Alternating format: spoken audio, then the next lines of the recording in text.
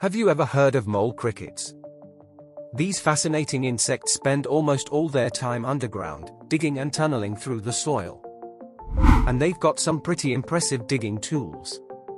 Just take a look at their front legs, which are large and powerful, almost like the feet of a mole. These legs allow mole crickets to dig both vertical and horizontal tunnels, creating a network of galleries under the soil. And they start digging right from the moment they hatch. So, the next time you're out in your garden or exploring the outdoors, keep an eye out for these amazing diggers, the mole crickets.